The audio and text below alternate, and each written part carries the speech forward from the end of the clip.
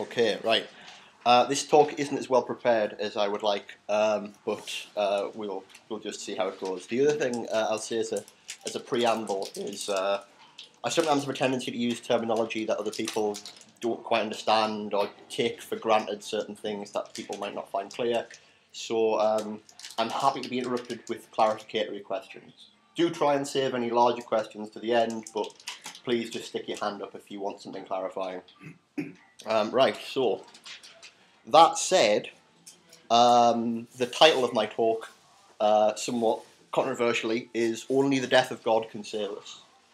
And there's a sort of implicit reference here to two philosophers. One is Nietzsche, who famously coined this idea of the death of God, and who said, in the words of the mouth of one of his characters, God is dead and we have killed him.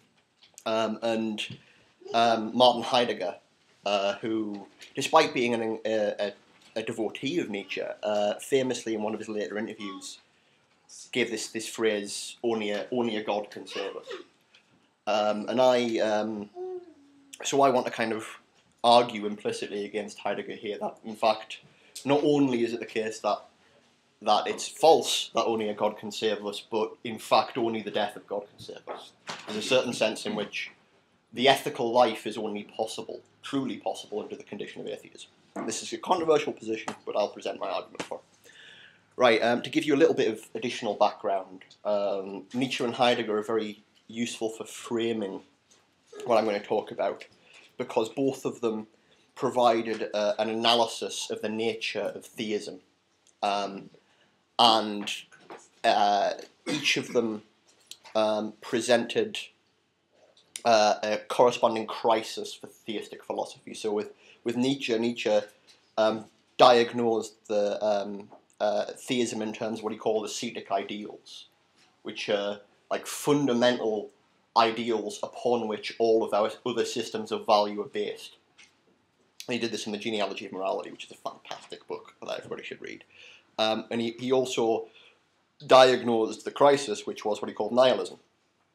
Nihilism was the state of affairs in Europe that he saw coming about, which was the implicit rejection of theism as the basis of our system of values without any kind of replacement, leading to a certain kind of lapse of value as such.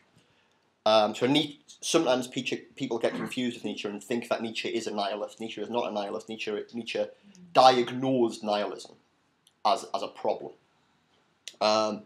With Heidegger, Heidegger's analysis of theism is principally about metaphysics rather than ethics. And he diagnosed what he called ontotheology, which was his understanding of the way in which God or similar principles had structured our metaphysical thinking about nature and the universe. And the crisis that he diagnosed is what he called the end of metaphysics.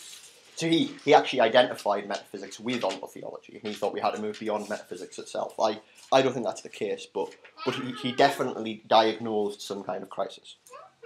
So as I say, there's two dimensions of theism I'm going to look at.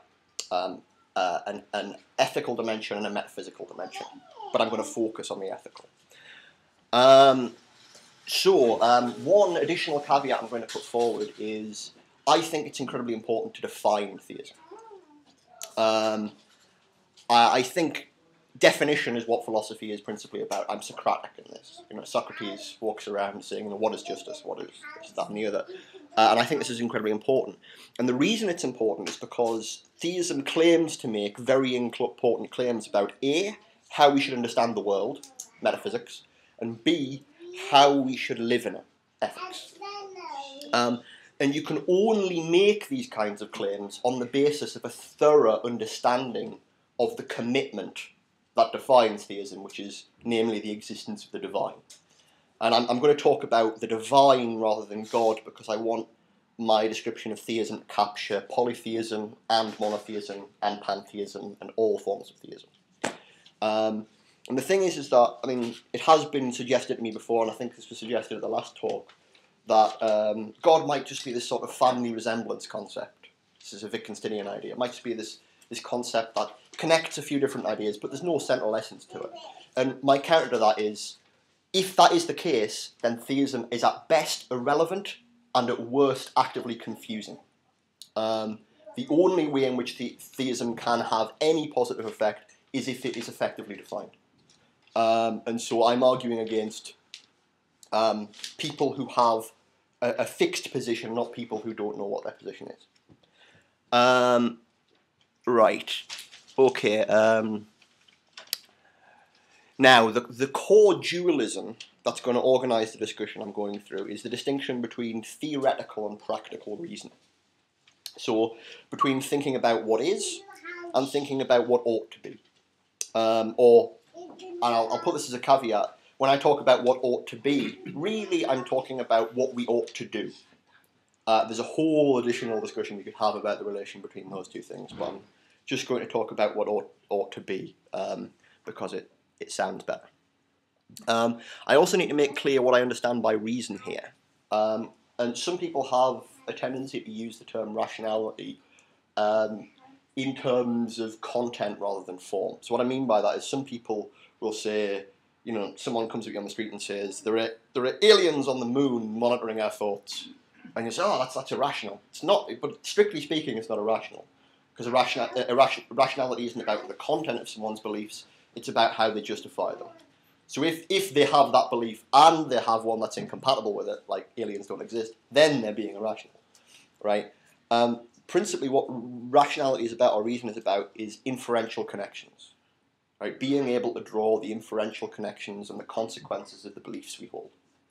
And the distinction between theoretical and practical rationality is about the difference between justifying our beliefs and working out their consequences, and justifying how we should act, and the maxims governing the ways we act.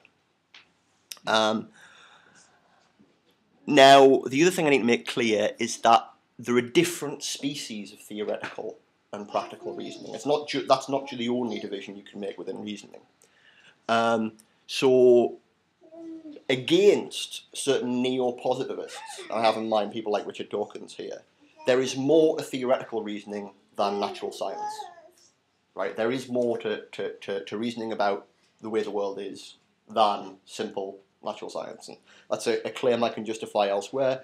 But my commitment is that there's also at least metaphysical reasoning, which would be reasoning about the fundamental concepts which underlie our natural scientific descriptions of the world. So, what is essence? What is causation? What is, these big what is questions which actually underlie science. So that's my commitment against sort of neo-positivism, and against, and I'll just put this under the heading of neoclassical economics. Against neoclassical economics, there is more to practical reasoning than instrumental reasoning. So instrumental reasoning is reasoning about how we should do what we already think we should do. So, I want to make £1 million. How do I go about it? Right, that's instrumental reasoning. Rationality has often been associated, because of neoclassical economics, and particularly the strains which are dependent on rational choice theory. Rationality has been associated with instrumental reasoning. So there's nothing more to practical reasoning than working out how we achieve or maximise our preferences. I think that's disastrous. There's also at least reasoning about normative principles that govern us all, which is to say, arguments about what we should do, not just how we do it.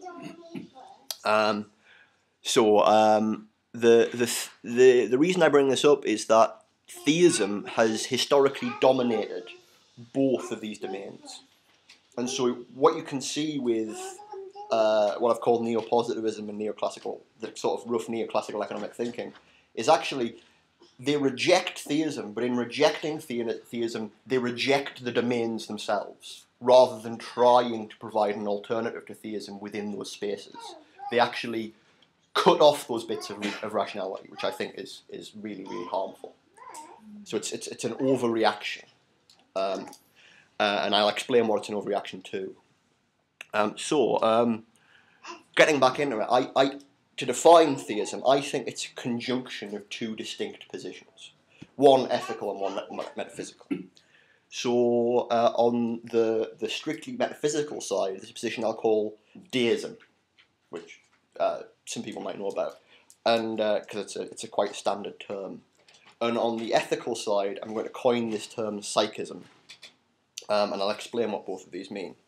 But before I kind of provide definitions of these, it's helpful to say what I think they both share in common, which is I both think that what they do is try and I'll use a bit of technical terminology here. I think they both try to mediate a tautology that's peculiar to theoretical or practical reason. And for those of you who don't know what a tautology is simply a truth that is true in virtue of its form. So, very simple example, all red things are red, right? That can't be false, and it can't be false because of the form it takes. That's a tautology, and I think there's two interesting tautologies. On the one hand, what is, right? And on the other hand, what ought to be, right? These are the kind of core defining tautologies of theoretical and practical reason. And I think that what deism and psychism do is to try and mediate these tautologies, to provide some reason why what actually is, and what actually ought to be. I'll say that. So, although both of these truths are strictly trivial, I think the sheer scope of what they talk about, i.e. everything that is or everything that ought to be, can tempt us into seeking some single reason why everything is the way it actually is, and not another way. So I'll call these global challenges because they seek an ultimate reason for everything in the relevant domain, be it theoretical or practical. Now, these are distinct from local challenges, which seek specific reasons for why we think something specific is, or why we think something specific ought to be. Now that I've put that, I'll actually present some definitions of deism and psychism. So, first of all, we can define deism as anything that tries to answer the global challenge regarding what there is by positing some privileged entity or some group of entities that are the metaphysical ground of what is. So, God as a first cause, like Aristotle would say, is a good example of deism. Right? God is that thing which explains why everything is as it is because he designed the universe this way. Right? And there's a whole range of positions that you could incorporate here. Importantly, although the Aristotelian conception involves this very much temporal idea of God comes before everything, you don't need to do it in that way. You can talk about what we would call immanent causation rather than just efficient causation. And so Spinoza would be a very good idea here. So the Spinozistic idea would be, well, you'd ask, well, not why is this thing on the table here, and then you trace back the causes back to God, but you say rather something like, why is Boyle's law the way it is? Well, Boyle's law the way it is the way it is for something to do with the essence of God, right? It's not about something happening at the beginning, but it's about the nature of reality. Now, moving on to psychism, it's a bit more hard to define. I'll define it as any psychism. Yes. Psychism. Right. So psyche, Greek for mind. We can define psychism as anything that tries to answer the global challenge regarding what ought to be by positing some intentional principle or set of principles that function as the ethical ground of what ought to be. I use this word intentional there, and I'm going to have to spell that out. The reason I call this position psychism is that essentially what it tries to do is see some mental thing within the world as providing the ground for the normative, i.e. what we should do, right? So the classic thing is, God commands us, right? But God can only command us because we view him as some kind of mental thing, even if we view him as being completely different in his mental attributes than ours. We still have to understand him in intentional terms. And so I think anything which tries to use the way we understand how each other works in intentional terms to ground its ethical system is a form of psychism. Right. Now, as I said at the beginning, I think theism is the combination of these positions, such that the entity which grounds everything and the principle which underlies all ethics ultimately become the same thing. So be it God or the gods or, Brahman or whatever you want to identify, or even Nietzsche being Nietzschean, the will to power, right? Both become the ground of theoretical and practical reasoning. It is possible to have these positions separately. You can just be a deist, and I think Spinoza is a good example. And you can just, well, in a certain sense, and you can actually just be a psychist. So, and the only example I can think of here is a philosopher called Emmanuel Levinas, who famously argues that God is beyond being. So, like, God is too good for metaphysics, so you have to, but he still conceives God in roughly intentional terms as the basis of ethics. And some of what Mike was suggesting last week might also be seen as a form of psychism without deism, an attempt to sort of construct a God as some kind of ethical principle or whatever. But we'll talk about that later. Now, the role that theism plays in both cases is to permit particular kinds of explanation and to exclude other kinds of explanation, right? So, and this is, as I say, on the one hand, theoretical forms of explanation, and on the other, practical forms of, well, you'd say justification rather than explanation. So it's all about the kinds of reasons we're allowed to give. So here's some examples. We won the battle because the gods were on our side. That's a causal explanation of an event within the world, right? And the kind of implicit thing there is, maybe if we do the same things we were doing before, sacrificing and whatever, we'll win the next battle because the gods will be on our side then too. This is virtuous because Hercules did it, or Heracles did it, right? That's an example of a kind of practical justification which appeals to the divine. This is good because the stories say the divine, or an instance of the divine, did this. So that's a kind of positive form of explanation. I'm also going to provide two examples of excluding of certain kinds of explanation. So here's a classic. God moves in mysterious ways, right? Why did this happen? Well, you can't say. God moves in mysterious ways. He is beyond our ken. And an example in the practical domain, you cannot presume to judge, only God can judge. Right? That's an example of a kind of blocking of practical justification.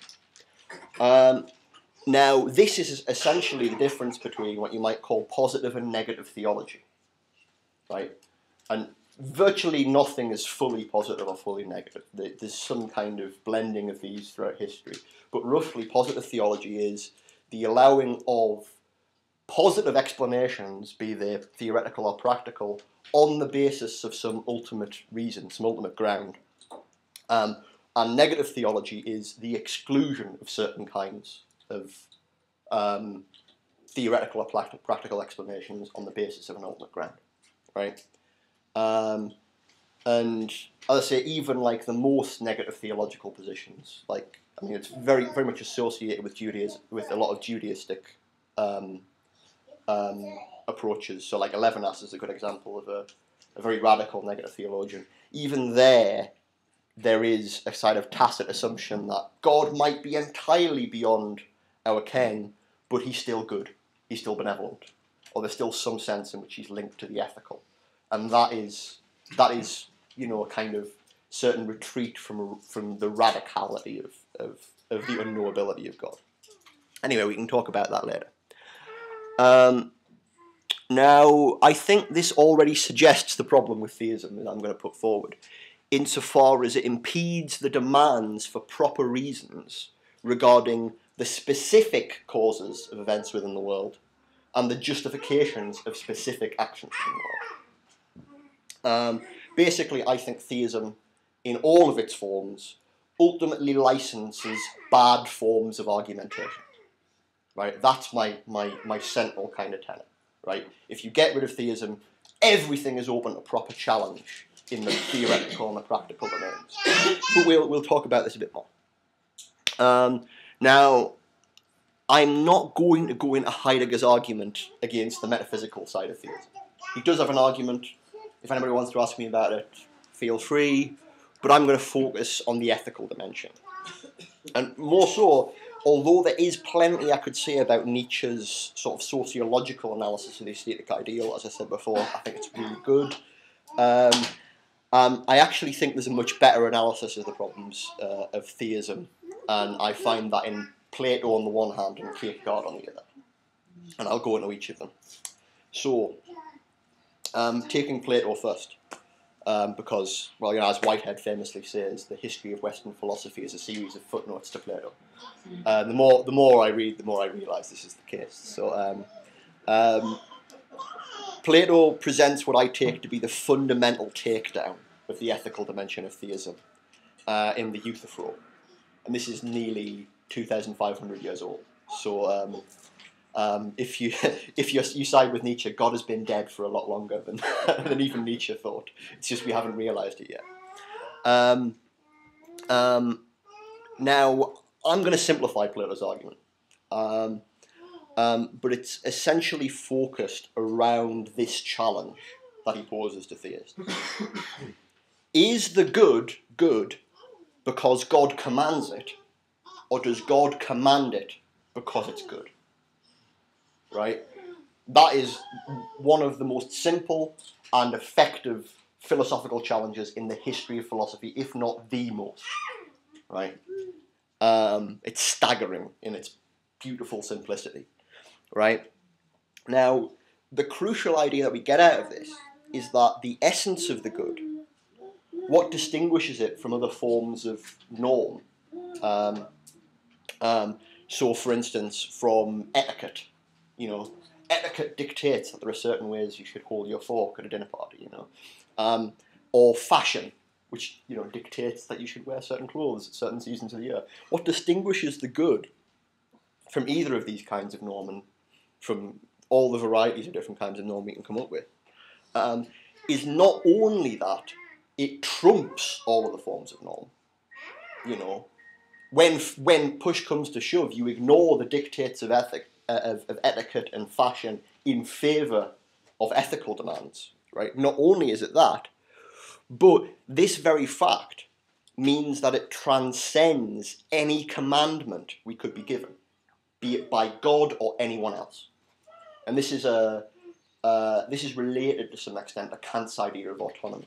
And Kant, who was a religious man himself, recognised that even if the Almighty comes down to you and says, do this, you do not do so without a good reason. Right? But anyway, moving on from Kant, because I could get stuck there.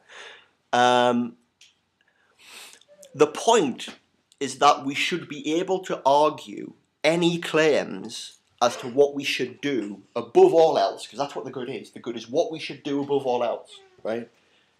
We should be able to argue about that regardless. And that means we should even be able to argue with God. And if we were to have an argument with God about what we should do in the last instance, right, what we would be doing is we'd be arguing with God in the name of the good. We'd be placing the good above him, right, regardless of how you conceive it. So That's the real Platonic gesture, is the good transcends the divine. Now, this is the same point that is picked up by Kierkegaard, but from another direction. Kierkegaard, I don't know if everybody knows who he was, a famous Danish philosopher, studied under Hegel, and he wrote several great books, but the one I'm going to refer to is a book called Fear and Trembling, in which he dramatises the myth of Abraham and Isaac. And his big argument with Hegel is Hegel famously argued that there could be such a thing as rational faith, and Kierkegaard took issue on this point. And Kierkegaard wasn't an atheist, Kierkegaard was a theist, but he felt that there is something about faith which makes it intrinsically irrational, and he picks up this from the perspective of, well, he doesn't refer to Plato, but it's essentially the same point. What he says and what he shows through his attempt to dramatise this myth of where, to repeat the story, God demands of Abraham that he sacrifice Isaac to him. And the whole point is, this is a obviously unethical action. God demands that Abraham does something unethical. And Abraham, because he is what Kierkegaard calls the knight of faith, the man with true faith in the Almighty, right, he goes along with it until God calls him off. But forgetting about the calling off bit, right, what Kierkegaard asks is, how do we understand Abraham? How can we understand his reasons for what he does? And he tries to tell the myth from various different directions, and he ultimately comes to the conclusion: Abraham is incomprehensible. Abraham is irrational. Because there is no way of arguing with Abraham about the good. Because Abraham has subordinated the good to God. And this means that fundamentally the whole edifice of practical reasoning that we could engage Abraham with has been shut off. Right? And so, Kierkegaard says Abraham is irrational. And he thinks this is fine. He thinks the Knight of Faith is amazing. That the Knight of Faith is able to do this is a good thing. I disagree. But he gets it right. Taking off that point, I'll just draw to a close. My controversial conclusion is that we can only truly live an ethical life. And I mean that in the sense of being sincere. We can only be sincerely ethical, completely and fully, right, if we reject theism, right? Or at the very least, reject the ethical dimension of it, right? There are independent arguments against deism, but this is the argument against the ethical side, right? And this is because the good must be unmediated. The good is the good. It is not the good because of anything, it is simply is, right? And this means that there needs to be no limits to the challenges we can make within the domain of practical reasoning. We must always be able to challenge, we must always be able to call people to account in the name of the good. And God should, or any kind of divine principle, should never be able to stop us. So, instead of looking for a single principle, which is the ultimate reason for all ethical claims, we must instead understand the structure of specific ethical reasons. Right? We have to understand what the structure of practical rationality is itself, and from that we will understand what the good is. And to put a little, that's essentially Kant's position. And I think Kant is fundamentally right there. I might disagree with what he claims specifically about. I don't think categorical imperative is right. But I think the good is to be found within the structure of reason, rather than in any metaphysical claim we could hope to make.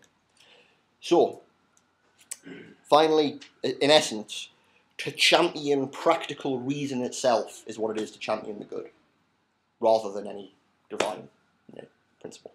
And that's it.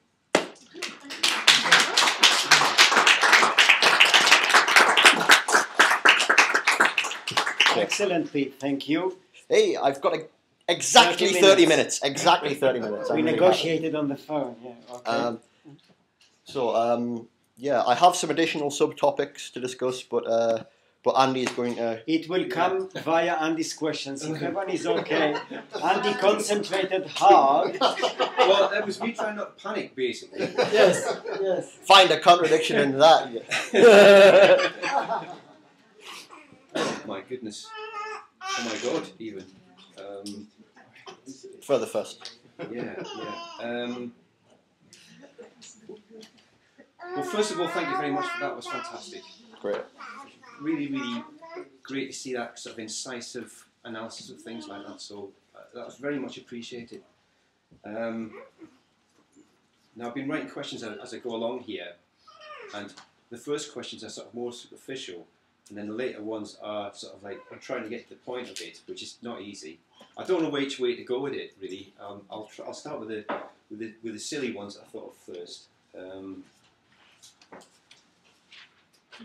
Now, you mentioned early on that you felt that theistic thinking was in some way harmful, that you felt there was something wrong with it. So it suggests to me that you feel there's a need, there's a necessity to find something there, to search for something which brings this idea down. Yeah, but what I've got to say is I'm not sort of rabidly anti-theist. I just think theism is wrong, and I think I can prove theism is wrong. And I think that most theists are perfectly reasonable, and most theists engage in practical reasoning perfectly well. It's the fact that what worries me is the fact that they always have this card in their back pocket that they can pull out at any time and say, "Ah, the debate stops." Yes.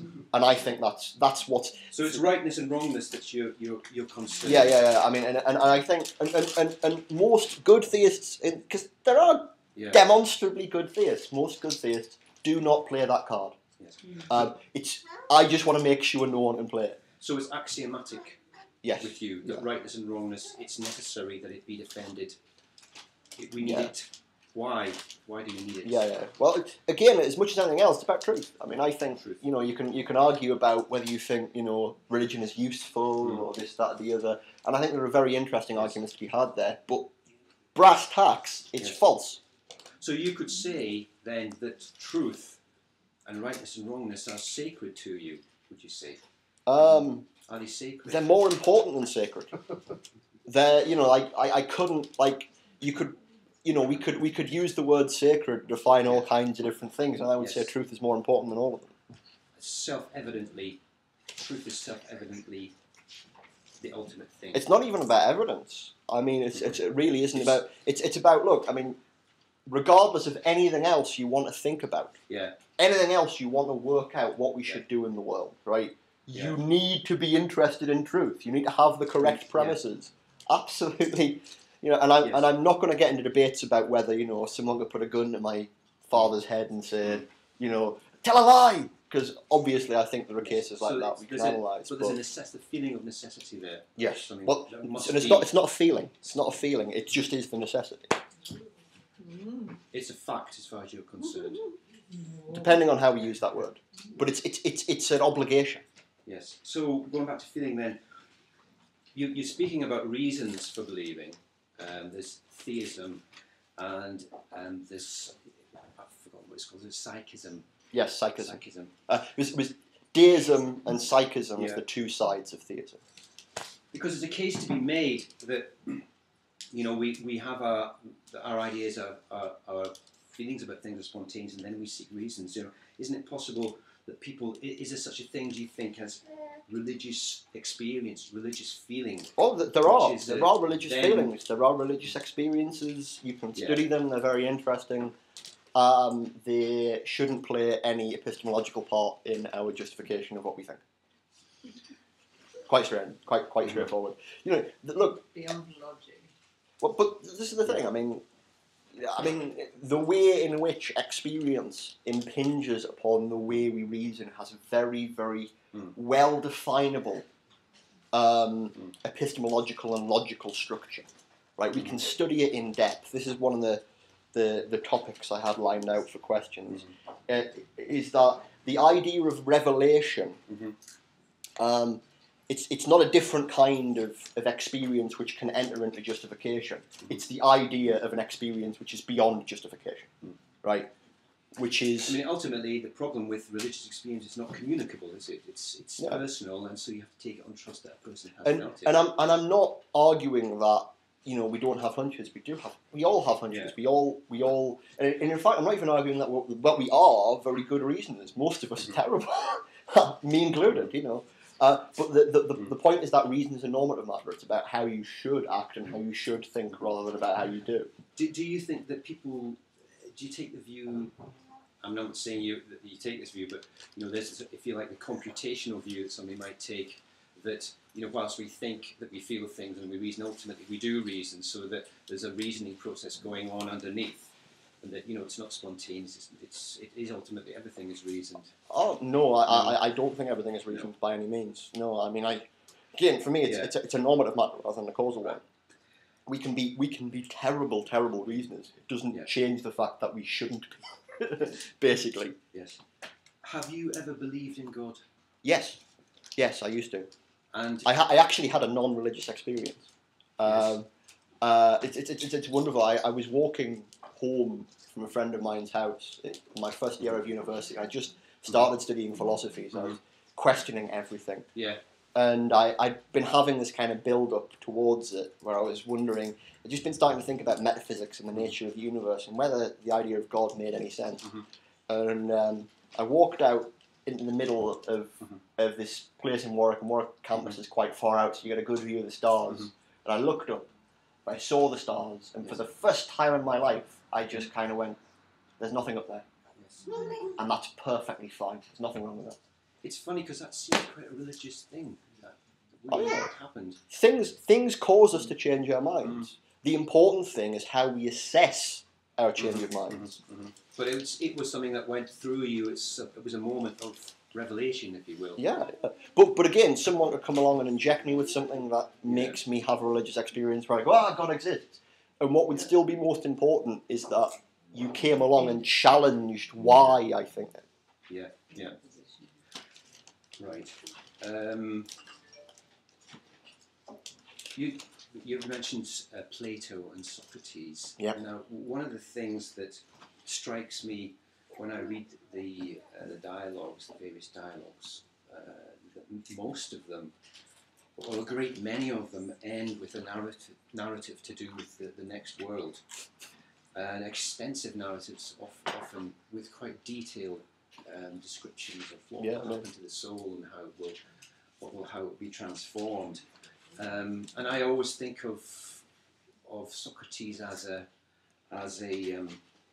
believer. You know, he is a religious man, a pious man. Socrates was, and I mean, there's a sense in which Plato is a believer too, but Plato wasn't a believer in the Athenian god. Socrates almost certainly was, which is why his indictment on the issue of introducing new gods is so kind of frustrating for Plato. But yeah, there's a sense in which both of them are theists. I just think that Plato, and it's Plato putting words in Socrates' mouth in the Euthyphro, Plato provides us with an argument that undermines all forms of theism. And interestingly, I mean, this is the thing, I mean, Plato, there's a certain sense in which Plato is, in my opinion, the most laudable theist. Because Plato goes so far in one direction in such a wonderful way, and then he just makes this kind of horrible mistake at the end, which is played out in the whole history of Western philosophy.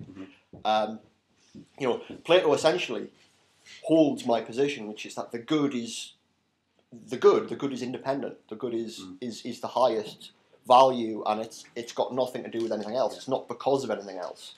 The good is just good. And this is his whole theory of forms. The problem is that what he does with his theory of forms is then to turn it into a metaphysics. He goes, the good is beyond everything, and then it's the ground of everything, so that everything else within the universe comes out of the ideas, which comes out of the good, and it's that move that I reject. So I applaud Plato's rationalism, because Plato would agree with me that that reason can't be stopped at any point.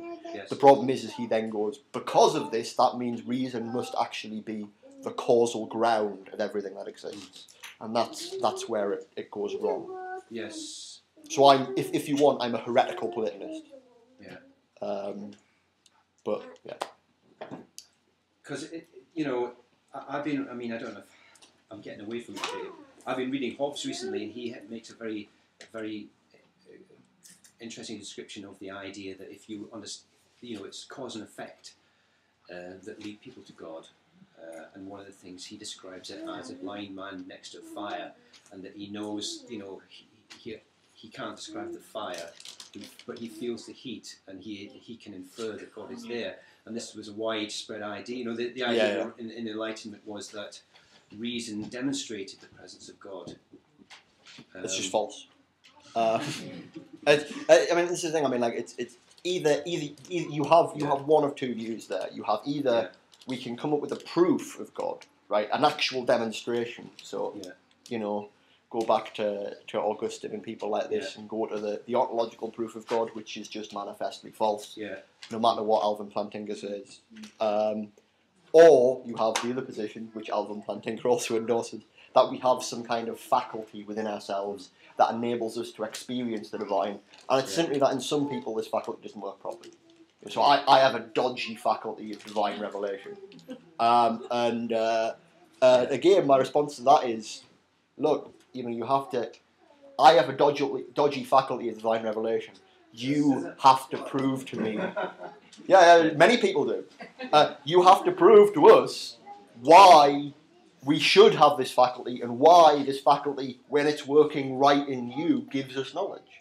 You have to be able to provide the same kind of argument that scientists provide when they say, the Hadron Super Collider in CERN gives us good information about the Higgs boson or whatever it is you want to talk about. You have to be able to explain why, and it's in principle impossible in the case of divine revelation. The epistemology of revelation is just ridiculous. Right. You mentioned the good, that the good trumps all other values. Now, that's almost the definition of the good. Yes. Now, isn't that quite tautological? Because you could say, is the good because it trumps all other values, or does it trump all other values because it is the good? Ooh, what a good question! What a great question.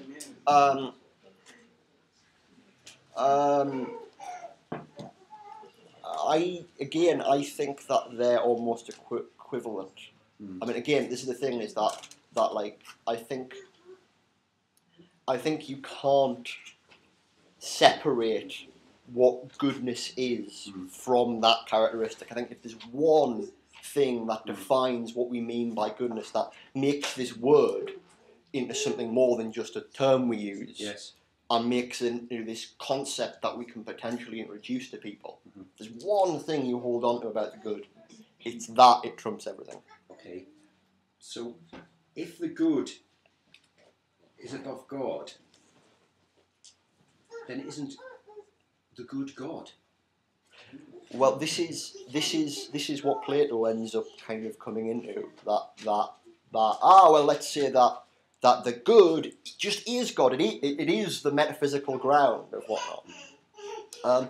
And I think that I have some independent arguments as to why we should maintain a radical separation between the normative domain, which practical reasoning deals with, and the theoretical domain, which metaphysics deals with. I have some independent arguments, and they're related to Hume's whole coining of the naturalistic fallacy. You can't get an is from an or. So you can't get an ought from an is, but it works either way as well. But another way of looking at it is essentially what Plato does is open the door to more radical forms of theism. Plato is like the limit point of theism. And what he does is open the door for Aristotle to come along and say, well, actually, we'll say that the good is the unmoved mover. We'll provide a metaphysical description of what it is. Because as soon as you start saying it's the cause, it's the ground, you open up questions about its nature, and as soon as you open up questions about its nature, the properties that you ascribe to its nature start being able to be deployed as reasons within practical debate. And so, essentially, as soon as Plato puts his foot in that door, it's open for everybody else to open it up and let all the bad arguments through. Yeah. You can't just have, well, the good is God.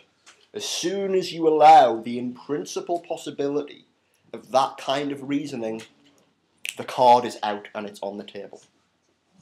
And we need to stop the card from being on the table. We need to rip up the card. There's a necessity. Yeah.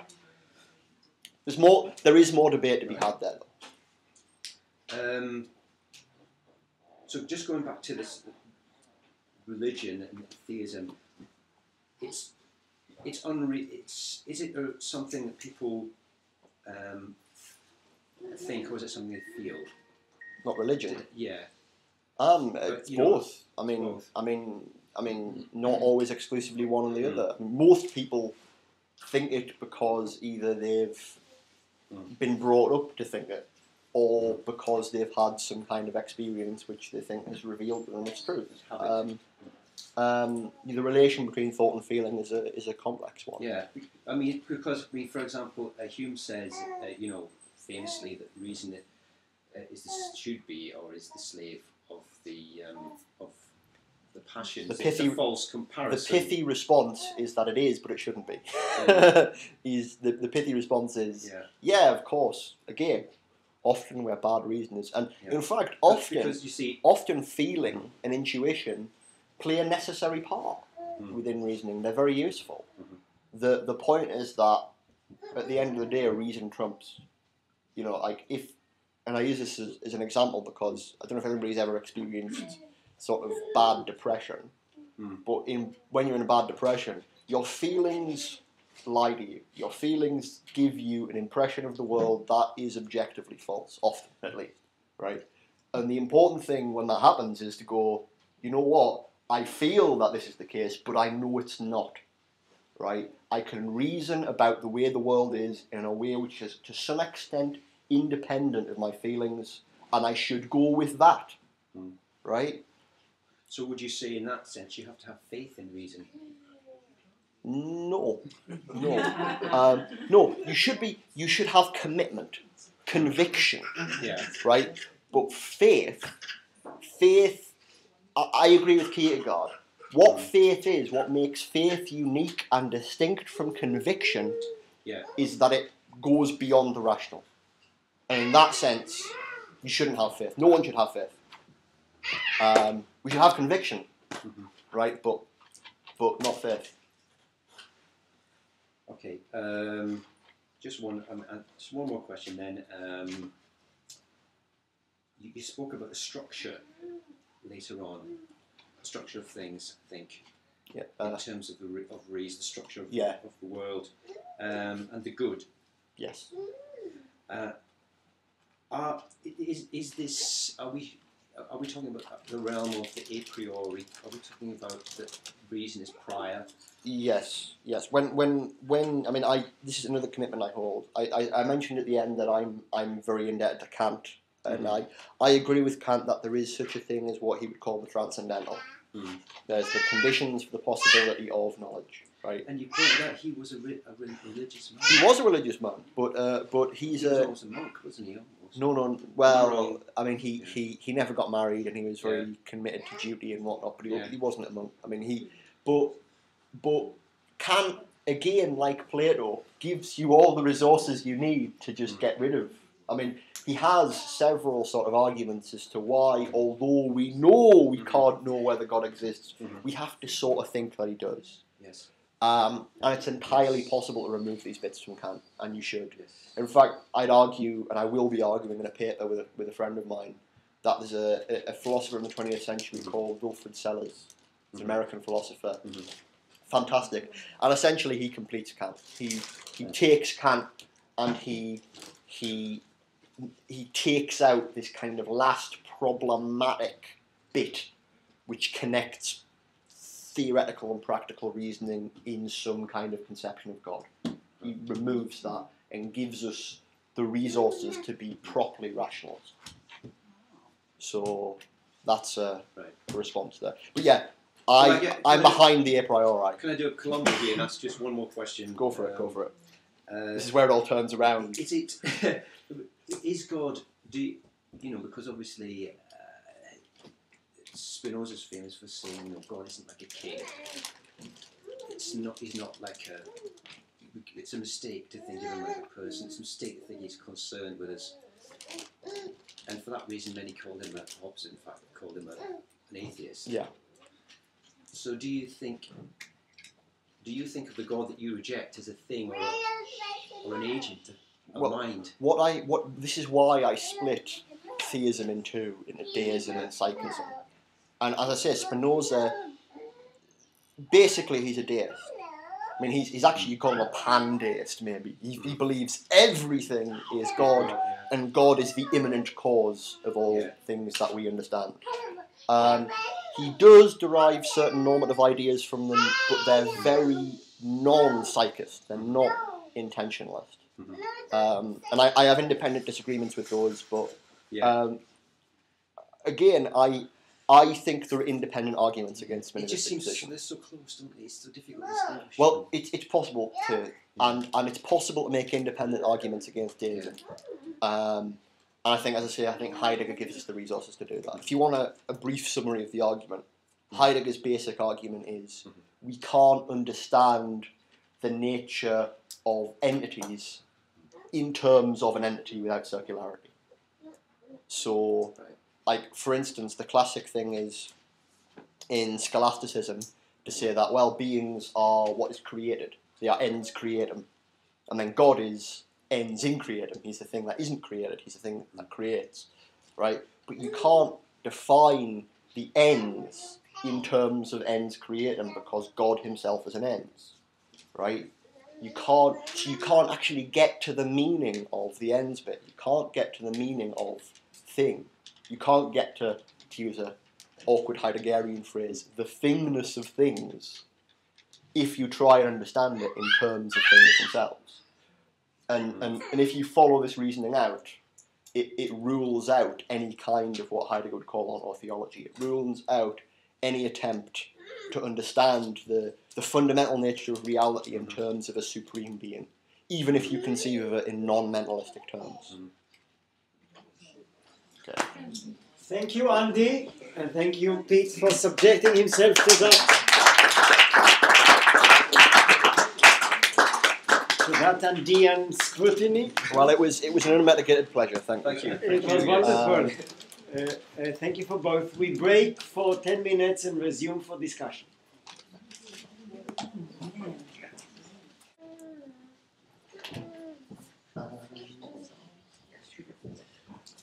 Okay, so you stated that Abraham was irrational when he subordinated his sense of the good to God. Yes. Okay, now, and that if we apply practical reasoning, we can actually understand the good as being of paramount. Yes. But we mustn't infuse it with this and put it in this metaphysical realm because then, okay, I've got that. Now, if I was to swap the word good for courage, because Abraham's courage in his act of sacrificing his son was phenomenal. True. Okay, so can we not apply the same principles to another term like courage? No, because I think, as I say, the minimal definition of the good I provided is a very formal one. Just what is good is what you should do in all circumstances, above all other things, right? And can you prove that to me? I think that's a definition of the good. There's more to it, but that's the basic definition of, like, when it comes down to brass tacks, right? If we have to argue about a particular practical decision, at the end of the day, above everything else, we argue in the name of what is good, right? Now, part of that may involve arguments about virtue, right? Be it a virtue of courage or wisdom or whatever. But the thing with virtue is that although it's a very interesting way of organising the way in which we think about,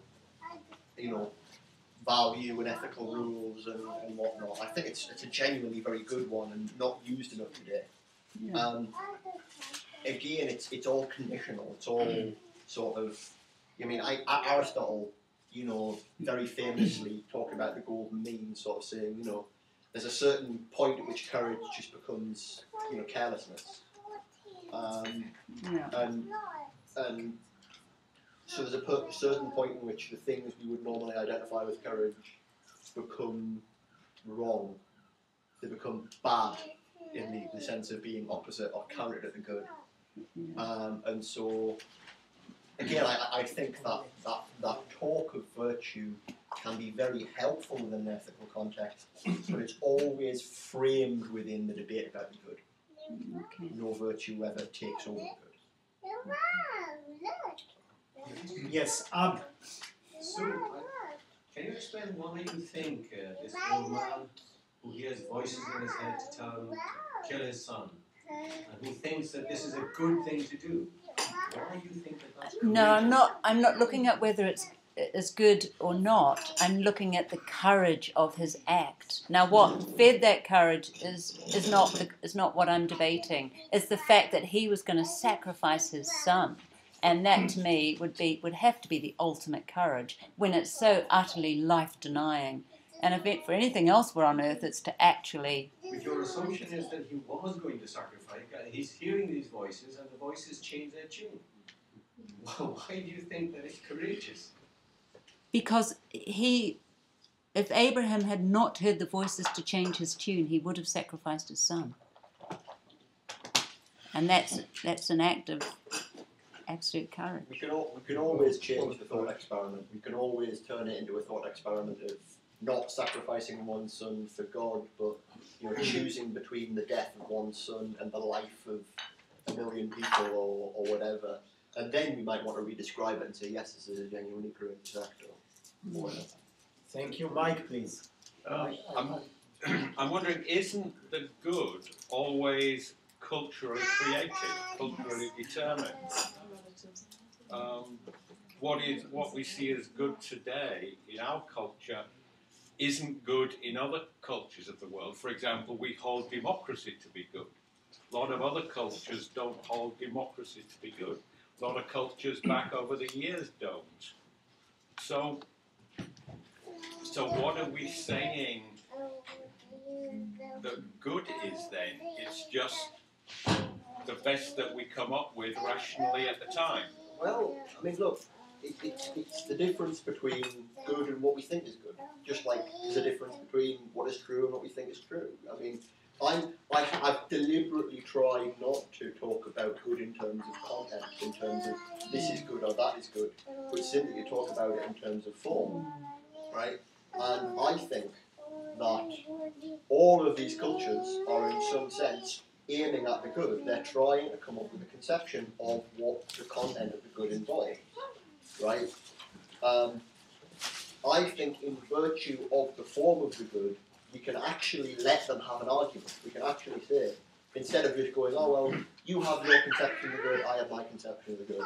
I think we can move beyond that kind of phase into going, well, let's actually talk and let's work out why do we think this is good and you don't, and which one of us is right. I think, I think there is... But at a practical level, that's clearly not happening in the world, and Yeah, it's but, rarely happened in the But world. I'm a philosopher. I deal with the theoretical.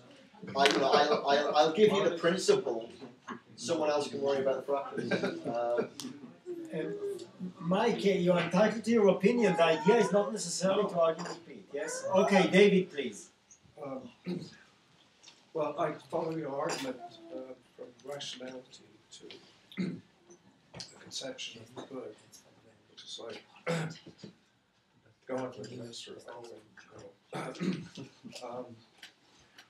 but it seems to me that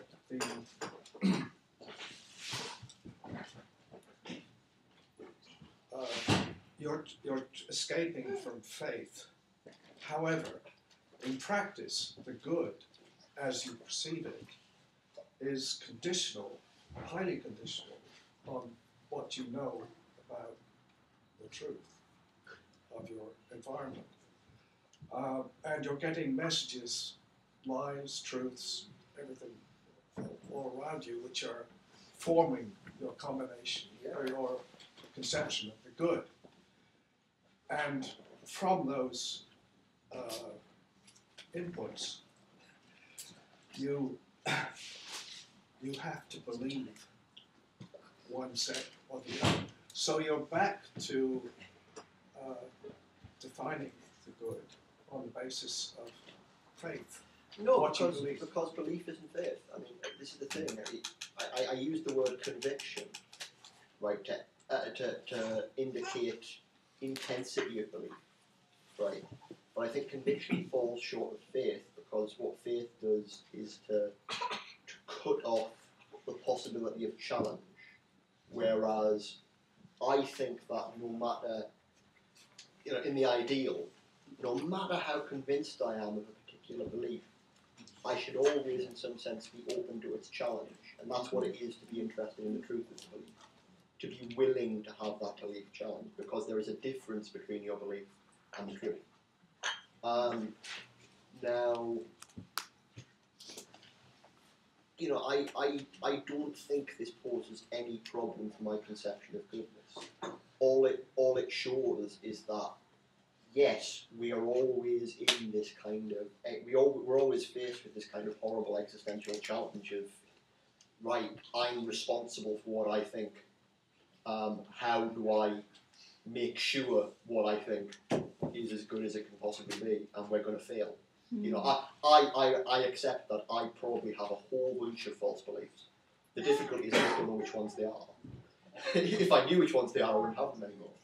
So the issue is the challenge, rather, the responsibility, is to go through the process.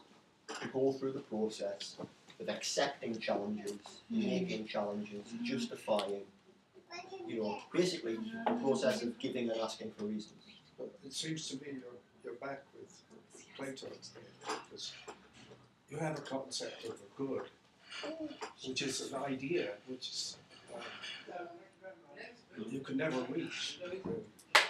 But we can be faced with tasks we can never achieve. The practical version of the good is so contingent that it almost requires No, I mean, this is what a sort of You don't have to answer people, out please. there in Let them be confused. Sorry, yeah. Oh no, I like to get through. You are not responsible for this. I am responsible. That's the whole point. I have responsibility. This is what truth is about. You see? Truth is about responsibility to go through the process. His behavior is the best answer, not what he says. Well, but what I am saying is, I don't think the sheer fact that we are all faced with that we're probably wrong about a lot of things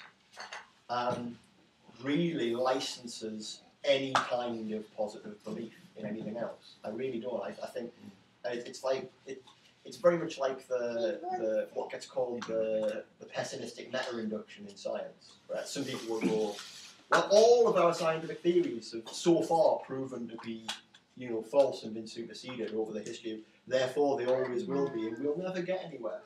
And I just think that's a bad argument. It's a really bad argument which misunderstands the process of rational progress that has occurred within history. And the same thing is true in the area of the good. I mean, yeah, of course, people used to keep slaves. Plato had a whole bunch of terrible beliefs despite making these wonderful arguments. But we can say that he's wrong because we have good reasons for saying so. But why can't we just Thank be you. skeptical? Is there anything wrong with, instead of being, this isn't the point I want to make, from what you're saying, is that you did bring in the skepticism of certain people, where you don't have to be religious, you don't, or theistic, you don't have to be, we all are rational by that being part of the way we are, naturalistically honest. But you can adopt a skeptical attitude. I mean, you've already said yourself, you put the good as being what we aim for, but we don't really know what that is. So why not be sceptical? Why not have a more sceptical? Well, it's just about, I mean, skepticism can be a virtue. Yeah. It can be a virtue.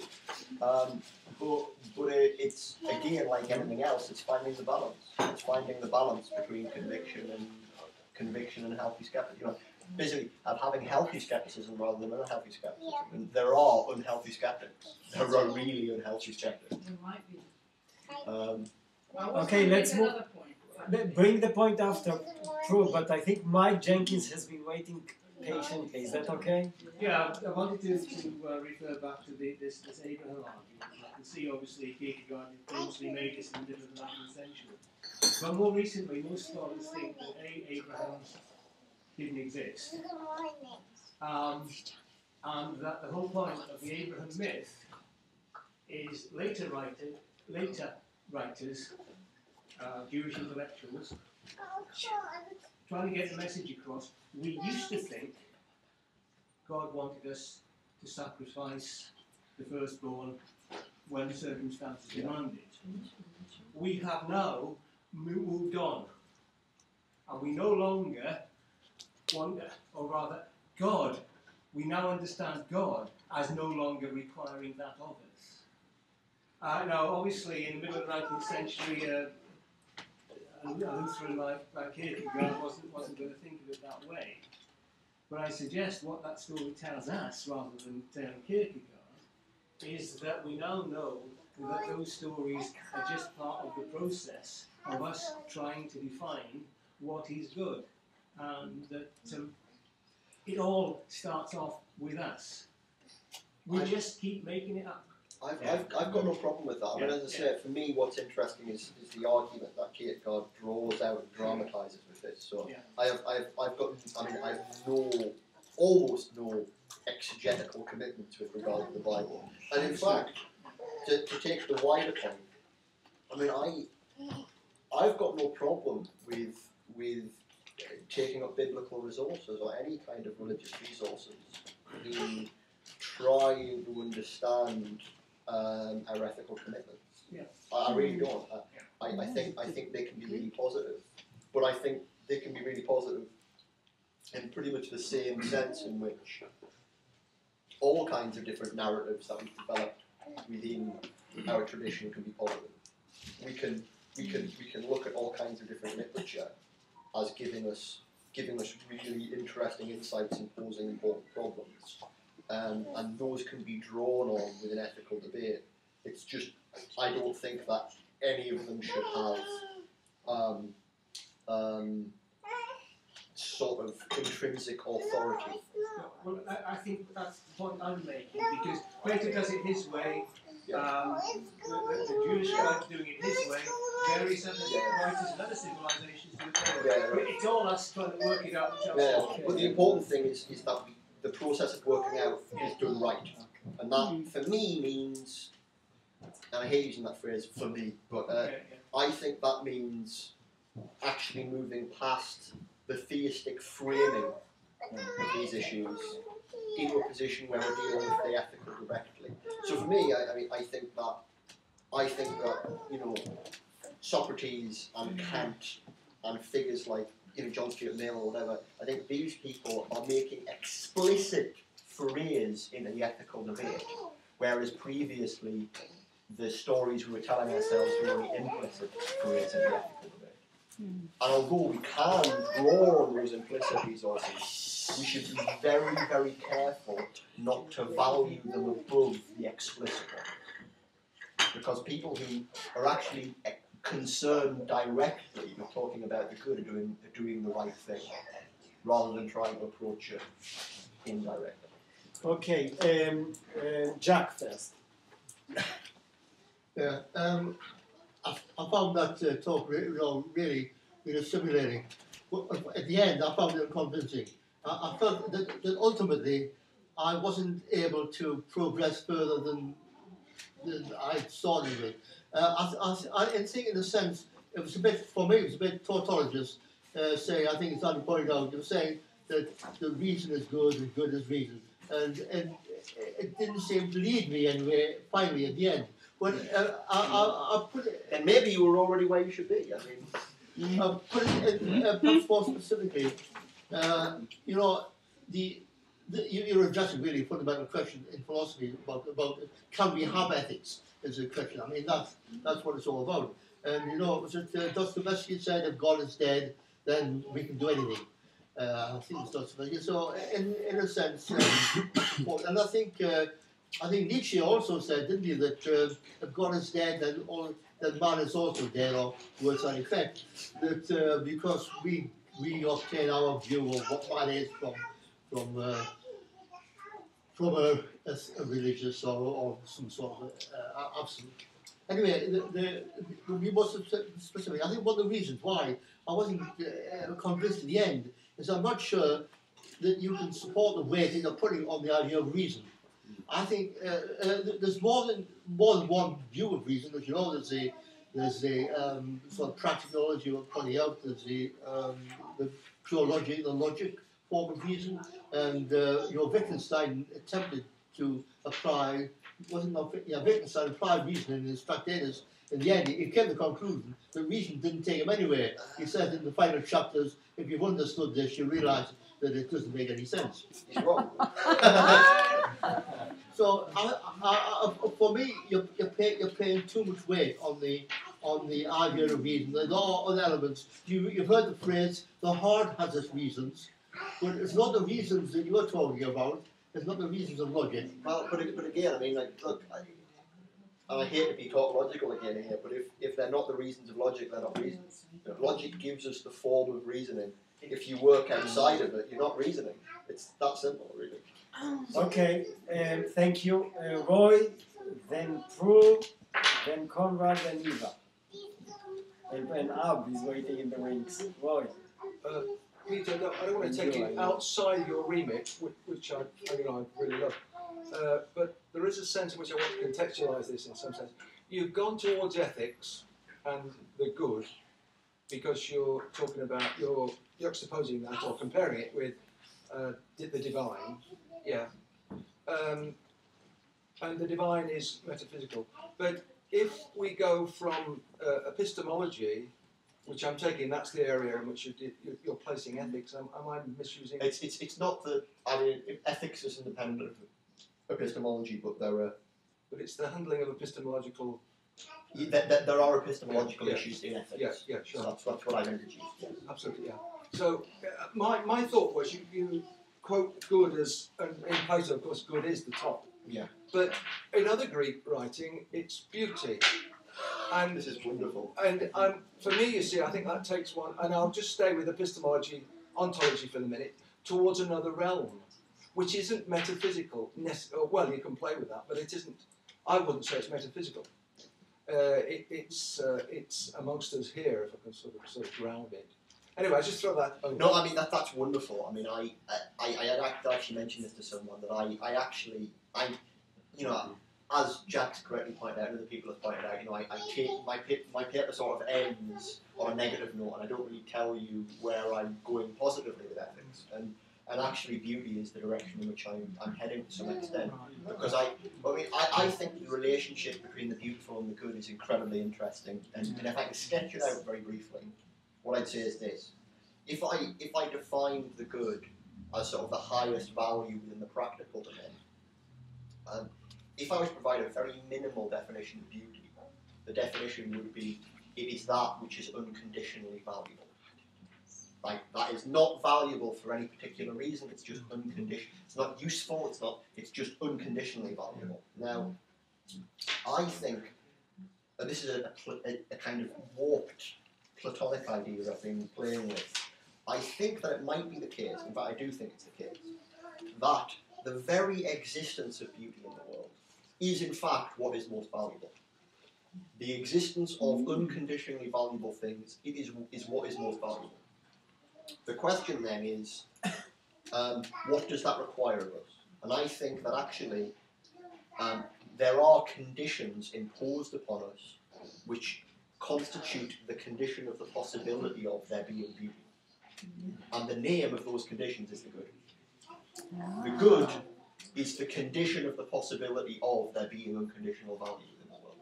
And so, and there's a whole additional story we could tell about this.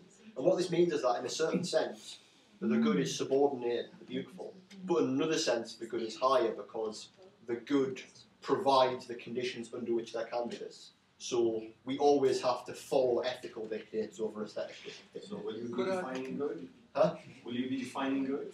Hopefully. Could I throw in one quickly bit? You took it so that the good could rise above. But if we take it out of that realm and say that the only way to stand in front of beauty is with awe, then you shift it again, don't you? Well, this is very interesting. Is that I think awe. There is place for talking about awe, and things like this. This is what I was kind of responding to Horace about in Mike's talk last time. Was I think there is space for talking about awe and art. I mean, art is a species of beauty, but it's very, very interesting. And I think that art should take over the role that a lot of people reserve for the mystical and mysticism. And I think against Wittgenstein that we can defend this place for art, which is entirely commensurable with rationality, which is not seen as something supra-rational. But it needs working out. It's a lot of work. But just I found the Guardian this morning and the article which was arguing the case for the art galleries should become the churches of the secular. So in a sense, it's addressing the issue we're talking about. I think they have been for at least 7 years. Yes. Thank you. Prue, you waited with your real point.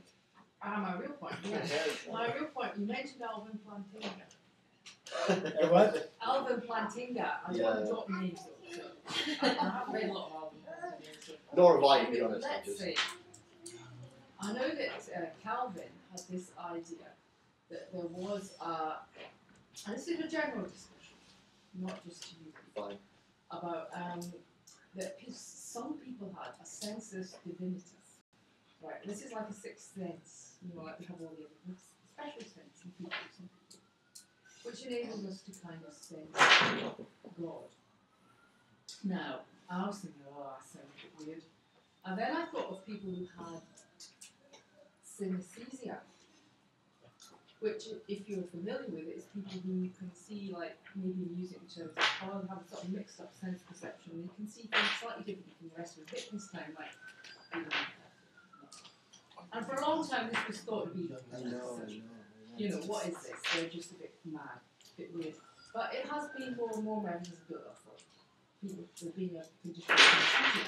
So it is possible that this sensus divinitas could actually be some kind of brain thing you don't quite know about, or mind psychic thing, or brain you don't know about. But I was thinking about this, and then the next thing I thought about, I didn't get time to research it very much, was there's a group of philosophers who think, and I think Hume was one of them, who thought we had a moral sense. That in a sort of naturalistic way, we also had a sensus moralis, right? We could think of ethics from kind of a sense we had in our brain. And so I was thinking, well, maybe the sensus divinitas and the sensus moralis are connected, if they exist, they could connect. Because both the divine and why we have morals and where they come from are questions still an issue. We can't quite decide what they are. So my theory is it possible we have this kind of sense that possibly connects both or one of those things? And I was thinking, well, that sounds a bit ridiculous. But how do we know? How do we know? Because we recently discovered another taste. We need to discover 2 other tastes. One's Unami, and the most recent one, I can't remember what it is. There's another taste. Is it fat? I think we can Fat, that. that's the one. So I thought, hey, we didn't know that before, but now we're discovering things all the time.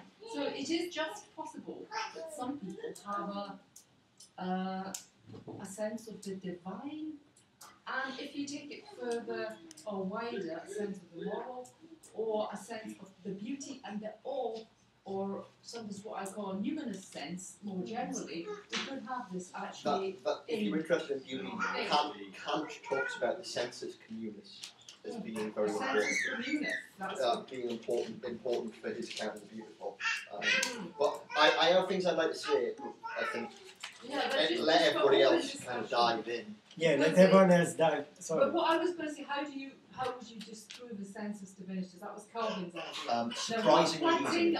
Was that those who couldn't sin, now this is where I completely dissent from Plantin, but if he did say this, those who can't sense the divine are sinners. That's me done. That is laughable, right? But I mean, let's assume we strike that bit out and just assume it may be an actual sensus. Some of us are lucky or unlucky enough to sense. I think it's very, very easy to disprove that. That was just a joke. Hey, that was a joke. No, I don't mean that. But I think it's very easy to argue against the sensus divinity because the point is that the divine is not of the same kind as fat or umami or anything like this. It's No, but I was only the same says as an analogous thing in terms of previously we thought there were the tastes, the four tastes, and that was it. Now we discover as we go along through time, through scientific investigation, whatever, there are other tastes. Yeah, but the brain is largely undermapped territory. The point is that there's intrinsic, like, the claim that we might discover that we've been able to sense the divine all along, right, is of a different kind to the claim that we might discover that we've been able to taste fat all along. Well, yes, I agree. But it's of a different kind because the kind of object that is claiming that we might have a sense of is different. The fat, right, or whatever, is a naturalistic category that we already understand. We already have a context for understanding how the interaction might happen. Right? We can go, okay, this is how taste buds work. We can see how some taste buds might potentially be able to relate to this. We can speculate about causal stories. We can't speculate about a causal story in relation to Can you tell me the causal story of the brain and the mind then? I can't. No, you can't. I'm not saying it's the same category. What I'm saying is there's still things that are unknown. Of course there are things that are unknown. But what I'm saying is it's of a different kind. Like look, I can't tell you a complete causal story of the brain, the mind, and even the complete sensory system, right? We're still discovering things, but we're discovering them by inquiring into causal relationships. What I'm saying is, we intrinsically have no clue what a causal relationship to the divine would be. It's not something we can study. It's not. No. Why equate that experience to the divine? I suppose I'm not depends on equating you. it to the. I'm saying there are things that are unknown. I mean, take the example of synesthesia. If I told you I was synesthetic Wittgenstein was alive back then, you would think it's some sort of mental disease or illusion, wouldn't you? Possibly back then. I mean, I'm using it in terms of the unknown. I think there's a possibility of there being a kind of maybe a heightened sense of awareness, for example. There's a possibility of that existing without having to create a framework as to why it is there. It just is there. We can have a heightened sense of awareness. The problematic It doesn't have to be an idea of the divine. The problematic word, no, just follow this, is of. Right? Is of. Smoking or something. Because as soon as you use that little word of, right, you implicitly refer to what it's a sense of, and so you've got to be committed to the existence of the thing that it's a sense of in order to posit it. Right? So it might be that there is interesting, and in fact I think it's been studied, that there are genuine religious experiences. Religious experiences exist. The question is, how do we describe them? Right? And to describe them as experiences of the divine is to presuppose this additional metaphysical category. Now, can I say that your speech presupposes a lot. Using any language presupposes a language. That is a bind you can't get out of. Yeah, but if you use language, you're in it. That's a nuclear argument. That argument, right, goes, we can't say anything about anything. May I suggest you don't address your comments to Pete? No, the word intended to be addressed. Given that you, young man, what's your name? Jack. Jack, given that you jumped the queue, which is okay. Sorry, I do apologize. It's no, I'm sorry there is. I'm sorry there is such a queue, but go ahead and make your point. I always like making setting. Oh no, I didn't really have a point. I was just kind of getting involved in that. But, I'm sorry to dominate. But one of you raised a hand before. Oh, okay. Sorry, it's kind of diverting away from what So we're talking ignore Pro and. Okay, sorry. It's kind of going back to the idea of an ethical framework just purely through reason. Yeah. You equated reason with logic. And well, I wouldn't want to equate them. Okay. But logic is definitely important. I object in the strongest possible terms to the idea that there is reason, sort of, which is illogical. I really reject that. Yeah. Why do you have such deference to Pete? Why can't you make a point? He's one is. That's not directed at you personally, by the way. No, sorry. Carry on. No. My question, I agree with you that I think on a theistic grounds, to create ethics or like an ethical blueprint on theistic grounds is often destructive. But I'm not sure how we create an ethical blueprint just purely by logic. And this is quite a subtractive thought, but I think if you purely use logic, then there is no good or no. It's almost cliche, but there is no good or evil if you purely use logic or reason. Will you not answer that so other people can? Yes. Is that all right? Yes. So anyone else want to address? Yes, Conrad. Of course, yeah. Conrad been waiting for a long time. It's very good. It's discussion gets hotter. Yes. I tell you my impression about the lecture. It was very interesting. However, I got the impression that we use a kind of logical scaffolding instead of descriptive approach to reality. I would say there shouldn't be probably a discussion about the role of brain if you talk about that before. I mean, instead of seeing reality, instead of seeing brains, our biology, our interactions, our culture, you use logical terms, and generally it's a kind of symbolic description, like for the machines, like for computers. I understand that approach because it's a kind of, I take it as a kind of proposition to us to use this kind of system or not, of course, in our lives. Yeah? That means just take it, understand this way reality or not. And what I cannot understand in this, if I accept your point of view, which is for me quite, as I say, I prefer building than scaffolding around. Sorry for formalism. But if I take this point of view, how can you explain? Because you taught us about division between good and God. And if you did that division, generally God shouldn't be a problem. So he can still exist. He can be little one, stupid, wrong, dead. You know. Yeah. Something scary for you or not, or something nice, or your love of generally. There are plenty of people that got good or bad experiences and understanding of God. But why to kill him or her or them? It's a two-stage project, and I'll just say this quickly, and then other people can come in. It's a two-stage project. Like I said, there's two sides to theism, the ethical and the metaphysical.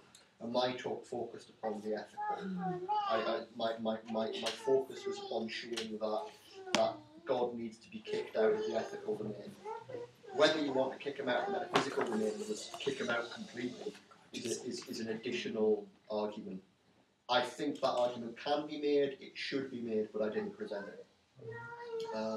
So again, it's an additional question. It was my impression that you just go further and just you would like to Yeah, complete. I would like to get rid of him completely, but I'm not claiming to have shown that we should. I'm not claiming that. It's my position, but I'll justify it another time. I just came to your territory. Yeah. Just from the logical point of Yeah. view. I think from the logical point of view, it can be shown as well. I think that in a very parallel way, it's about showing that actually in both the practical and the theoretical domains, what we need to do is get rid of the idea of ultimate reasons. So, and again, I'll let other people take over, but there's something which is very important in the history of philosophy called the principle of sufficient reason. It's the principle of sufficient reason. The idea is everything has a reason. Right? Everything has a reason why it is. Be it in the practical or theoretical domain. Either this is because of blah blah blah, or this should be because of blah blah blah. So the reason is explanation. Well, yeah. Now, famously, Spinoza and Leibniz were led to propose metaphysical conceptions of God on the basis of the principle of sufficient reason, because they said, look, if everything has a reason, you've got to be led back to this ultimate reason which is at the basis of everything. And I think that we can have sufficient reason without that. That's a misinterpretation of the idea of sufficient reason in both areas. So I think we can argue for a position where we say, look, reasoning is always about specific reasons rather than ultimate reasons. And that this means you can give a reason for everything, you just never stop giving them. You never come to an end where there's a final ultimate. Yeah. But that, again, in order to describe that more, I'd have to go into a great deal of detail. But if anybody else would like to pick up Eva, Jack's point about... Eva, please. I think what came across for me, I must admit, I didn't really understand some of the intellectual terms and the academic side, but on a personal level, just as a person talking, what came across to me was, I think one of the comments that you made was that people believe in God have kind of sometimes closed down the argument because they put the card on the table. I think, am I right in that what you said about that? Well, for me, I think you did exactly the same, in the sense that you were, and nothing wrong with it, I mean, it is your belief, almost as if like God transcends good transcends God, but almost as for you, good is God. So that is the framework with which you're actually talking. So your card is on the table as well. That's the first point. And then the second point is, and I find that difficulty because it didn't seem to me on any of the arguments or conversations you were having. It was almost from your body language. I mean, especially when you're having a debate with Prue, and I can't remember what Jack was saying about rational and reasoning. The argument about what you were going to say was almost there. There was no kind of feeling that you were thinking about actually what this individual was saying and twirling it around your head and thinking, I think I know what he's saying, and this, that, and the other. You had a fixed position. So your card was on the table. That's what came across. The second point is that just in relation to that is when you made the sweeping statement, and I know it was you readily admitted that you know somebody can have beliefs and don't know always what they're right. Yeah. But sweepingly you said when people have depressed moods, they don't see the world in a rational, logic way. I found that you just snapped that into the conversation. Well, I found that being quite overwhelming. When I have depressed moods, I don't. I mean, maybe it's not the same for other people, but I can point back to points in my life where I had demonstrably false beliefs because I wasn't feeling good. But that's an overgeneralisation to use your experiences, and then that would have been fine if you'd actually explained that. But actually, I did qualify. I did say maybe this isn't the same for everyone. Fair enough. Pete, you don't have to answer. Only if you want. I like answering. I'm an open book. But the more you answer, sorry, I apologize. But can I just? The more trouble you will get. Can I just tackle your original point? Right? Yes, the fixed position point. My card is on the table in the sense that I have gone here. Here is my belief. Here are my reasons for my belief. Have at them. Attack them. Challenge them. You know, give me hell, and I will give you hell back. Right? The card I'm talking about the theist playing is not. Here is my belief. have at them. The card I'm talking about the theist being able to clear is, here is my belief, it is inviolable. You are not allowed to challenge it because of faith. And that's what I'm objecting to. What's different between me and the theist is you can do whatever you want to my beliefs, right? There's no limits. Whereas the theist places a limit. Are you inviting us to give us reasons why your use of reason is wrong? Yes, totally. Ab, at last. It's all right. I forgot what I was going to say. Should I ask you a point? Sorry. I thought you said you were going to make a point. Sorry. Fire away, man. You've argued throughout the afternoon that reason and good are associated, and through this we know what we know. And that we will choose to act to be good. I didn't say we will. What? I said we should. We should. But you see, reason, when people often do things that are bad, and they do them knowing that they are bad, and they use reason to justify what they're doing bad. What are you shaking? No, I'm agreeing. I'm not shaking, I'm just sort of But you see, reason is not therefore a suitable and sufficient argument to say that, we should. I mean, reason doesn't take you anywhere, does it? If you can use it to justify bad as well as you can use it to justify good. Well, no, okay, look, I mean, you can misuse reason. Yeah, fine, great. But there's no alternative. There's no alternative to reason. There is no alternative to argument, right? The thing is, when people misuse reason, right, our duty is to point out and demonstrate their misuse on the basis of reason itself, right? Reason is an intrinsically normative notion. It's something that you can do right or wrong. When people do it wrong, our job is to correct them, and we correct them on the basis of the ideal of reason itself, right? That's the. But now we see that reason fails, in fact, to fulfill the task that you. No, people fail. People fail, and it's an analytical tool for allowing you, and it doesn't do that. No, people fail. We fail. I fail. We all fail all the time, right? Normative ideals are there regardless of whether we live up to them, right? Regardless of whether we actually achieve what we should do, we should still do it, or still try, right? And the argument that we are bad at doing something is not an argument for not doing it. Can I just my understanding of the position in terms of feelings was that feelings can't necessarily be trusted in terms to get you to the good, because sometimes your feelings lie to you, and so the role within ethics of ethical feelings, whether that's to act in a certain way because out of love, or whether you feel revulsion at other actions, your position, as I understood it, was that those feelings don't necessarily come up to scratch really in favour of reasoning. But given that we can be bad at reasoning as well, and we can misuse reasoning to then go and do bad acts, I'm now a little bit confused as to why we're throwing feelings away, and ethical feelings. Because look, I mean, at the end of the day, reason is the standard, right? And this is why I say it's an ideal, right? It's a standard against which our practice can be judged, right? And we can judge our feelings and our actual attempts at reasoning against that standard. But if somebody acts out of love and completely irrationally, just, I mean, it happens all the time. Oh yeah, but people possibly not. I mean, is that not a good act? It can be. It's not always. Someone could kill me out of love, and that wouldn't be a good act. At least I don't think it would. But just because feelings can lead to the right results doesn't mean that that we're always justified in acting on our feelings.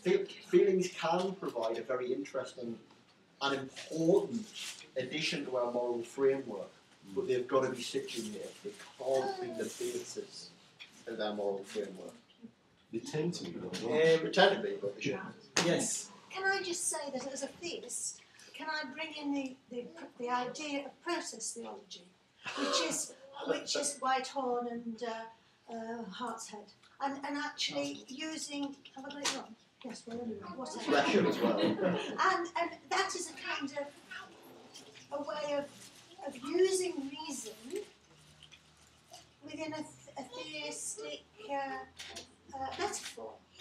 It's not something.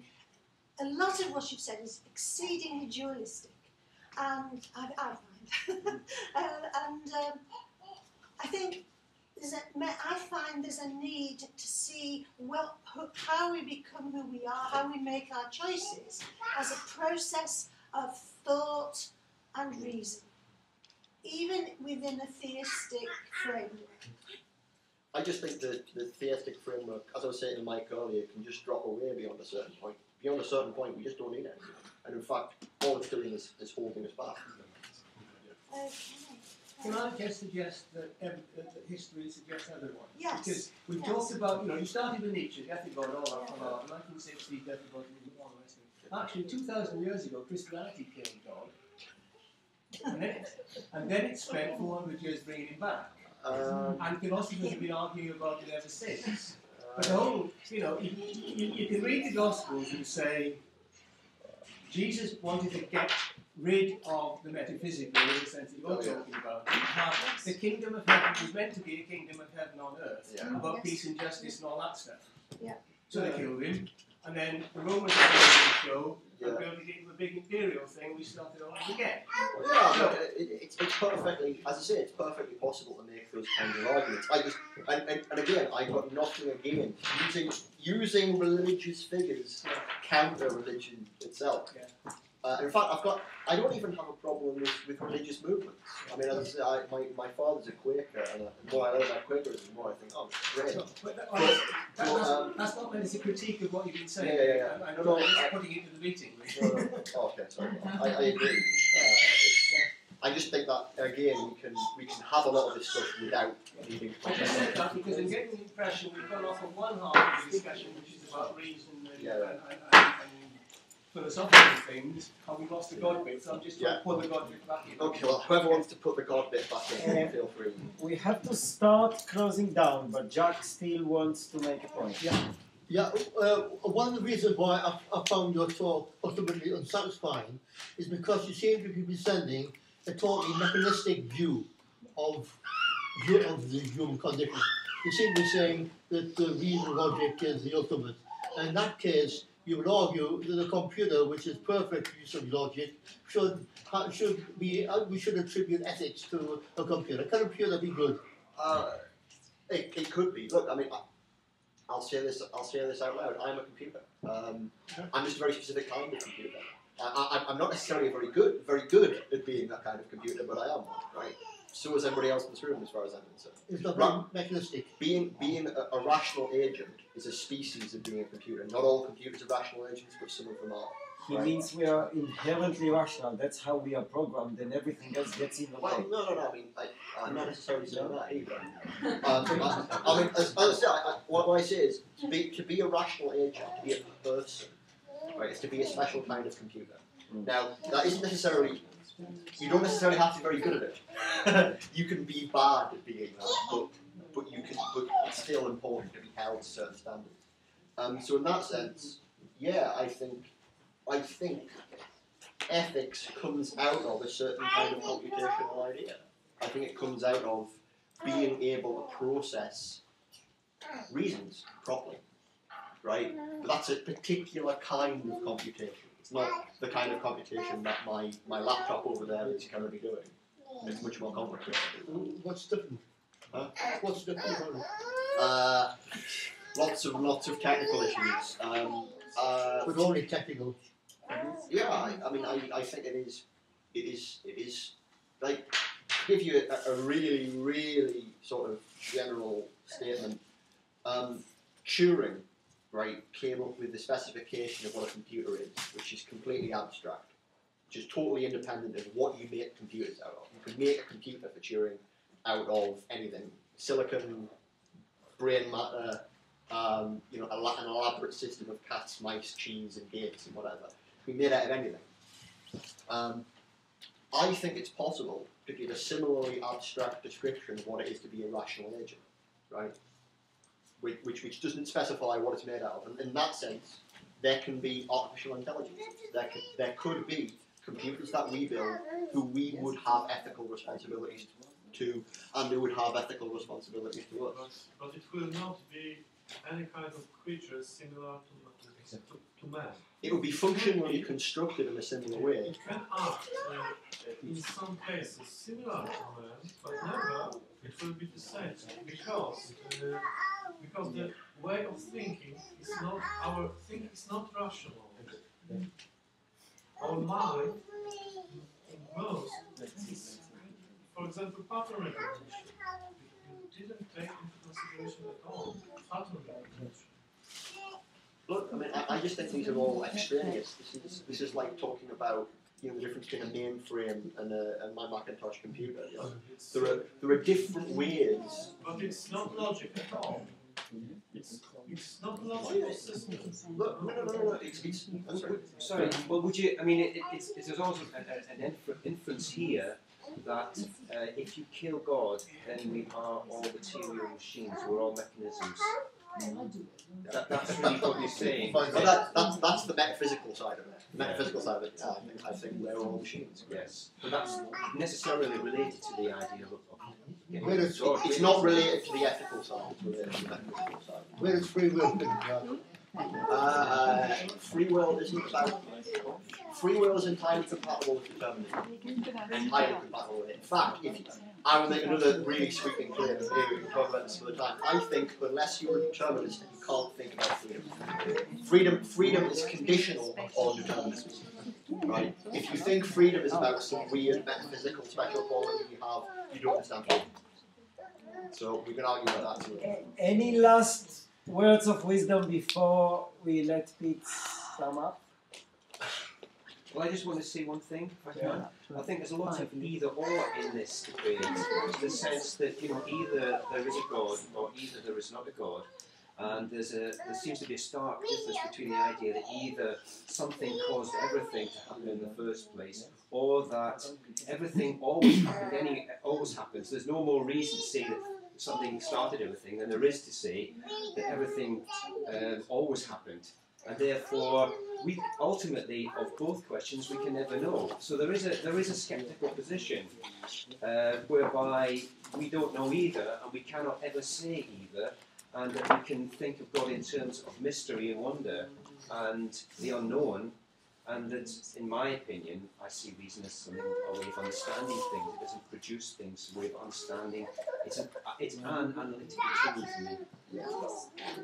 You can't say both, but you can't say there is a God and there's not a God. Yes, I'm just saying that it often happens, there's polarity, and people feel they have to be on one side or another, and I'm just saying it's not necessarily the case, in my opinion. Well, I think you brought up a very good issue, and I'm trying to be I'm trying to be more neutral on that issue. That's actually Kant's position. Kant thinks we can't say the universe has a beginning or it doesn't have a beginning. We've just got to have this kind of antinomy, and then God pops in as this sort of mystical extra. And I don't agree with that, but I haven't entirely decided where I sit on the question of the beginning of the universe and this, that, and the other. So in principle, I think you're right. Just I'm not trying to say I'm not trying to hold that position. Okay. Any further comments before we close? Okay, Pete, the stage is yours at last. I feel like I've never left. I apologise. Right. Well, I mean, there's lots of very, very interesting things have turned up, and obviously, as everybody has already noticed, my talk didn't venture into the positive. It was very much a negative. It didn't venture in my alternative conception of what the ethical should be. I simply kind of said we should have ethics without theism. And I do think there's a story that can be told about that, and as everybody's already noticed, it heavily involves reason, and it involves understanding the detailed nature of practical rationality, and there are a lot of important questions about how you understand that. Some to do with the difference between the normative and the natural, this difference between how we actually act and how we should act, and others to do with the relation between the different sides of reason, and what it is to talk about logic in this context. What I'd like to close on is to come back to Jack's point, because I never actually got to address it, about the relationship between logic and reason. This is other Jack's point as well.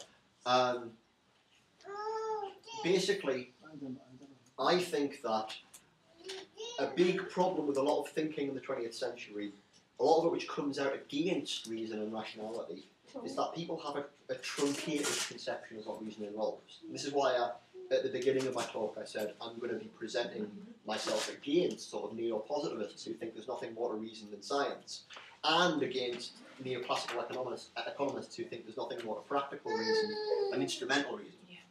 So I think rational choice theory has been disastrous because it's encouraged people to try and develop ethical frameworks on the basis of an idea of reason that has no ethics in it. Like, I think that there is such a thing as genuinely collective reasoning, like reasoning about what we should do, not about just what I should do. The difficulty is to show what you would want to call the logic of that reasoning is.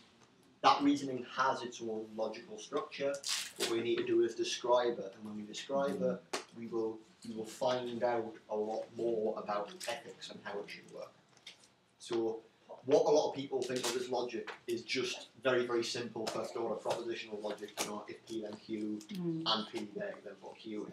You know, there is much more to the formal structure of theoretical and practical reasoning that we can study, and we can study it in really interesting and technical detail.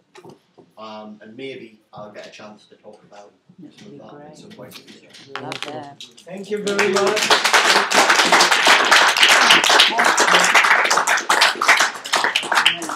2 weeks' time, Bill Lewis, I don't know if you all know him, will present his version of God. Bill Lewis.